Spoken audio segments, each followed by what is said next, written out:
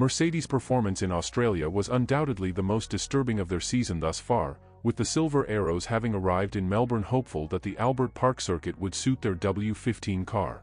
Those expectations failed to materialize in Friday's opening practice sessions. On Saturday, the apparent speed disappeared when it mattered, with Hamilton making an early exit in qualifying, while Russell could only manage 7th. The race provided little consolation as Hamilton retired after an engine failure, while Russell crashed. According to James Allison, Mercedes has started seeing patterns emerge. Most weekends we have a period in the weekend where we are feeling good about the car, confident about the car, but then in the paying sessions, in qualifying, and the race, that slips through our finger. If we were trying to draw that pattern together, then probably the strongest correlation that we can make at the moment is that our competitiveness drops when the track is warm. When the day is at its warmest and therefore, the tire's temperatures rise with those of the track, the times when we have been at our best have been all in the sessions which are the coolest. So that gives us some clues about what we need to do as we move forward from here. But from FP3 to qualifying in Melbourne there was not a setup change.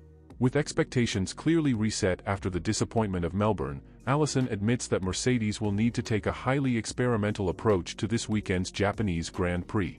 There is concern that the Suzuka circuit's characteristics could prove particularly challenging for Mercedes, while Red Bull, Ferrari and McLaren all appear to be confident of maximizing their packages.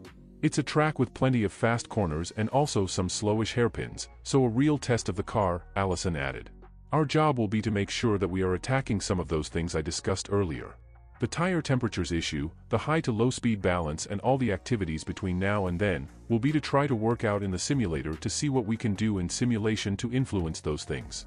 Then it will be about making sure that we design the program for Suzuka, so that we can execute that on the limited time that there is available and to make sure that we give enough time to getting stabilized temperatures in tires.